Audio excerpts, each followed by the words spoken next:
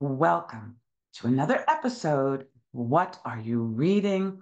What are you writing? A weekly video podcast features creatives, writers, and readers when we come together to talk about books. I am your host, Karen E. Osborne, author of 4 novels and counting. I am so glad you're here. I think you're going to enjoy our next guest. I am so glad that you have joined me today. Thank you so much. I want to introduce you to an amazing writer. His name is Peter Geddes, and he comes to us from Australia. Hey, Peter. Hi, Karen. It's lovely to be talking to you from Australia. I am so delighted. I've actually visited Australia 3 times. Not too many Americans can say that. No, true, true. So, Peter is a journalist. He's a radio script writer, a documentary film producer and director. He's also husband to my dear friend, an amazing author, Willa Hogarth. And Peter's new book is called Peter's War. And it's a funny, sad, funny. I said that, I know, but I want to get that funny, sad, funny in there. It's gripping. It's a World War II memoir written from the point of view of young Peter.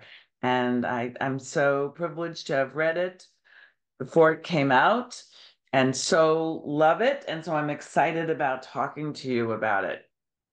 So you've had a very varied writing career, right? All just different kinds of things. Why did you decide to write a memoir? Why? Why? Why? When? Uh, I just became, as I aged myself, I became really, and my parents died, my grandparents had all died. And I thought, wow, I didn't know anything about these people. I just knew them more or less from the point of view of a child growing up with my grandparents and my parents. And I thought, I should leave something for my children because my children only met me when I was in my 20s. So I thought they might be interested to know. I was also very aware that people, younger generation, people that I hang out with, they not too sure about the Second World War. Was that sort of back in Henry VIII's day or something like that? There's a little confusion. So I just sat down and started writing it for my children. It was just a little gift to them, if you like. I thought they might be interested when I was dead to read it, and that's what got me started. Plus, I was old and retired, and I had time. Well, you chose, though, you picked a time in your life that was quite traumatic. You picked a time of trauma. Um, had you processed all of that before, or did that become part of the processing while you were writing, or how did how did you deal with the hurt? I don't think initially, as a young man, that I was aware of it. I wasn't a particularly aware person, but as I became older and was in relationships and got to know myself and other people better, I became aware that I was really injured, if you like, by my childhood. I carried a lot of that stuff around. I wasn't a very good parent. I emulated my parents. I wasn't one of those dads who said, "Oh, hop into bed and I'll read you a story." I was more likely to be down at the pub or something. I just wasn't there, and so I'd done a lot of work on that stuff. By the time I was writing the book, I had a pretty fair idea that I wasn't the perfect parent, for sure. And I think as I've gone on, I wrote the book about 20 years ago, and sort of since then, like it just sat around. It was just part of Hmm. my filing cabinet, and Well, I had a friend who was an assessor here one day, and she just happened to come up while we were having a cup of tea. And she said, "Oh, I'd like to read it." And when she did, she said, "Oh, you should publish this. This is really interesting." And I thought, "Oh, really?" I better check with my children first, but whatever. Anyhow, that's where it came from. And since then, and now that I'm older than my parents were when they died, I have a hell of a lot more sympathy for them. I really understand where they were coming from a lot better. But the book stands. It's fairly accurate, I think. Yeah. So, well, first, let's tell the audience a little bit about the premise of the book. Well, I was born before the war, and an infant, my father joined up when Australia decided to help Britain and fight the war in Europe and against the Germans and the Italians, and everybody sort of all the young men. My father was only 24 at that stage. They all put on their uniforms and left home.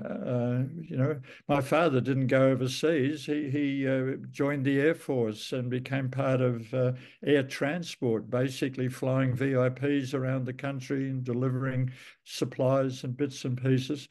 So he had a pretty good time of it, really. He went from being riding a bicycle to work at Ford Motor Company, where he was a clerk, which he hated. When he married, he was a university student, which was pretty unusual in Australia. We only had we had a university in each of the major cities. Melbourne was being one of them. So all his mates were all sons of very wealthy people. They were sort of the glitterati of Melbourne, if you like. They were all barristers and doctors and surgeons and all that kind of level. And he was studying piano at Melbourne Uni, and he was very good at it. He used to play with the famous American um, jazz bands, and people at that level. So all of a sudden, he was married and not going to uni, and all his mates were still gallivanting around in their eastern suburbs homes and their Rolls Royces and exotic life. And he was riding a bike to work for the Ford Motor Company and hating it and making very poor wages and no longer living with his wealthy mother who had bought him a new Mercury Ford and such things like that. He didn't even have a piano, which he really missed. So he Mm. was happy to join up and go off to the war. And as it turned out, he didn't even leave Australia hardly. That's that's what. Yeah.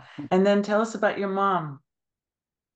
Well, my mum was an only child until she was 12, and her father was a working man, a tradesman. He built rowing skiffs, the sculls that Mm. college kids use, basically. So he was had a very fine eye for quality woodworking. He built all the furniture in his home, and he was good at stuff like that. But he was a Mason and an ardent anti-Catholic. And my mother daren't mention that she was dating a Catholic. That would have been horrible. That's part of the title of the book, really, is the wars was a very big thing back in the 30s, Australia, the battle between the Catholics and the Protestants. They were it was sort of almost like a racial thing, like we endure now. Um, so she was suddenly the sister of twins who were born when she was about 12, and she went from being the idolized sole child to being after school babysitter and take the children out in the pram, and she hated all that. And so when she was 14, she left school and got an apprenticeship as a fitter and tailor at a big emporium in Melbourne, Maya, and she learned how to get Vogue magazine all the time and read all the fashions And plus, the people who came into Maya came in to see her department to have tailor-made clothes made. So she got to meet all the rich people of Melbourne, and she was just became a snob herself. She dedicated herself to learning all their mannerisms and their little fetishes and whatever. So when she met my father, she was quite good at mixing with all those sort of socialites, as she'd always sort of aspired to be there, and that's what attracted her to him, I decided. Mm. Yeah. And then that's the main part of the story is as the Australian men were gone, the Yanks came, soldiers came to Australia and all that, the impact of all of that on your young life. You know, one of the things that I really admired the whole time I was reading it, I never doubted for 1 second that child wrote that book. Right. You so captured the authenticity of young Peter.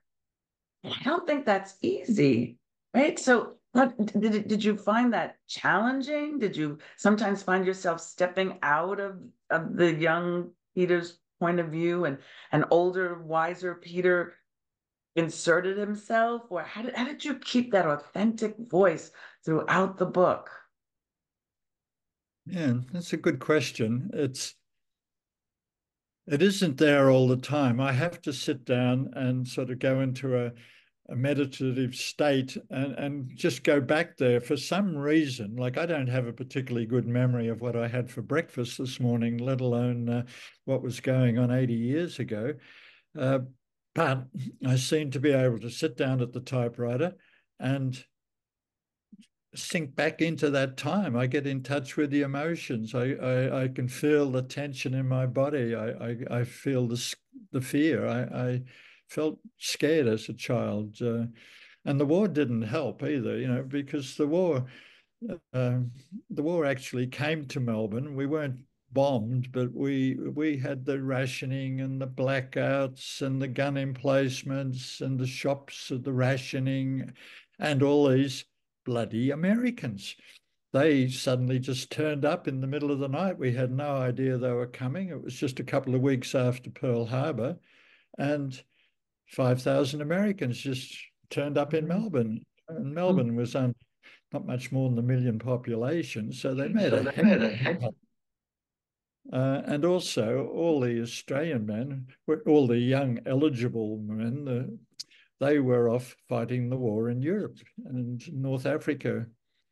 So they made a heck of an impact, the Americans, on Australia, because they were very flash compared to the Australian troops. The Australian troops had sort of woolly, furry outfits and big boots, and they didn't. The Americans came and they had very slick sort of cotton uniforms, gleaming smiles, um, Australian, and lots of money too. The American Money. soldiers were paid quite considerably more than the Australians. The Australians could be lucky to buy a bottle of beer a week, a 750 bottle of beer. That was sort of about their celebratory week, Mm. whereas the Americans could. They actually took over the social life of my mother and her sister and the next door neighbor, and they used to go to a club in town that the was open for the servicemen, and the servicemen were all 95% Americans because all the Australians were off. Um, so she loved that. She became a camp follower almost. That they would. My mother, because she was very good at sewing and making clothes and very fashionable, she used to be able to whip up things on her little. She had a treadle sewing machine at home. It was nothing flash. We lived in a cold water flat. Um, it was very cold. But she used to make clothes for herself and her girlfriends, and they would be up on the kitchen table having the hems checked, and I'd be sitting under the table by a little single bar radiator that we had for solace. It gets cold in Melbourne. It's, we have frosts, and it's the pipes can freeze just about if you're not careful. And, Mm. yeah. So Yeah.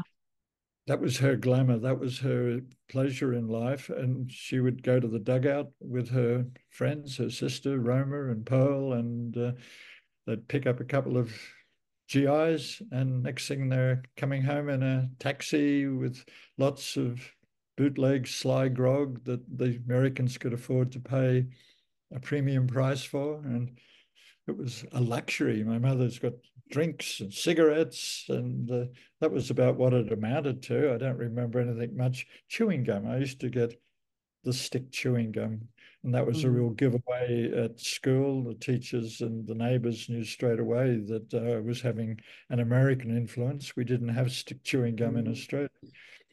So I was kind of Yeah. always defending. How many Americans are sleeping at your place, Peter? None, or just a couple. Or it was embarrassing. Yeah. Yeah. It must have been hot. How old were you? Well, I was only 4 or 5 at the time of Pearl Harbor, and a year later, my mother managed to get me into school. I turned 5 a couple of weeks after I started school, and she was delighted to see me go off. She really loved being single again. She'd never wanted a child. In fact, that's part of the story in a way. I think she started a rumor that she might be pregnant, and that was how she came to get married. She was very enthused about getting out of her parents' home and getting away. Oh dear. Oh dear. I'm sorry. I It's okay. didn't turn off my phone. I didn't hear anything. Excellent. It's fine. So, so do you So do an that was a editor? lot for a little guy. That was a lot to see. Um, this book is what I admire, besides the voice and the emotion, um, it reads like a novel. It's like the chapters are fast, they're quick, and you're hanging on every word and you want to know what happened next. And sometimes I teared up, but you also have a wonderful sense of humor. And you had a which is a wonderful thing when a heavy emotional story is being told, to be able to make people laugh. And so the book does that, both those things. This show is called What Are You Reading? What Are You Writing? So now we've talked about the writing part, but I wonder if there was any book in your life that had a big impact on you, either personally or in your writing. It's really weird because as a child, I used to take solace in books, and Biggles was without doubt my favorite. W.E. Johns wrote Biggles, and he wrote Deerfoot, and he wrote a commando whose name I've forgotten. But I had everything that they'd ever written. But like that was the 1940s and Spitfires and excitement of the war, so it was all kind of relevant. But now I'm. It's only in more my adult life, in my late adult life, that I've actually become aware that we have Aborigines in Australia. In the state of Victoria, where I grew up, I don't remember ever seeing an Aborigine. It was quite Mm. unusual. And but now there are, well, probably the most telling book I've read in recent years is written by a man called Bruce Pascoe, who is an Aboriginal Indigenous man himself, and he wrote a book called Dark Emu, which has been very successful in Australia, particularly, but it's doing quite well worldwide. And he's written about what life was like for the Aborigines pre-colonial settlement. And I grew up going to the matinees on Saturday, the matinee cinema, and seeing cowboy and Indian films. And we always barracked for the cowboys, the Indians were the bad guys. And it was like that in Australia too. And no one's made the films really. It's only just starting to happen that a lot of Aborigines now in the last couple of decades have access to university education.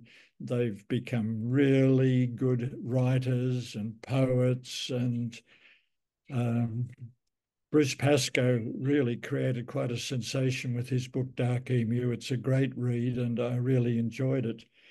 There's quite a lot of other Aboriginal writers coming through, and they're all worth reading. But probably the most popular writer in Australia currently that I've enjoyed is a man called Trent Dalton, and he's a young journalist who's got a really great flair, really worth reading. And he's written a book called Boy Swallows Universe, and I'd highly recommend that to anyone. It's fun. It's really fun and Thank you. unbelievably fun. Mm. Do you happen to have a copy of your book's cover or not No. yet? Oh, I do. It just so Let's happens I let's show everybody. Now it's blurred can. because your background is blurred. Um, that's Yeah. good. I have my. Oh dear. I blurred the background and I don't know where to put it Yeah, now to so get now the focus. book can't You'd really see be it seen. Oh, vertically. yep, yep, we're getting closer. There you go. There it is. Peter's Wars, and it's plural. Yeah, a Right. And memoir. The that's Yanks have me riding my invaded. tricycle. Where do they The sleep? cover says um, That's very good. And we can see it. Thank you. That's excellent. Excellent. It is a wonderful, wonderful book. My audience, I hope you will read it. Peter, where can people find you? Especially all the Americans who are watching this. Right. Well, I'm a bit of a Luddite when it comes to being online. I haven't got the thousand different links, but you can reach me on Facebook and through the publishing company, the people who printed my book, Big Sky. They're both got websites that are available, um, and I'll probably feel after talking to you, Karen, as though I should maybe expand my online presence. But you certainly can reach me through Facebook. And if you just put my name in, Peter Geddes, it It'll seems come to be up. the one. Yeah, it picks Excellent, things up. excellent. Well, this has been such a wonderful conversation. It's so nice actually having a chance to talk to you because usually I just see you kind of walking behind Willa, you know, when we're online. So it's lovely having this conversation. I hope all of you have enjoyed it as much. I hope you will check out Peter's Wars. It's a really worthwhile powerful read. And I hope you will be in touch with Peter. Go to see him go to his Facebook page. And when you do, please tell him that you met him on What Are You Reading? What Are You Writing? Until next week, everybody, have a great, great week. Bye. Goodbye, Bye, Karen. Peter. Thank you.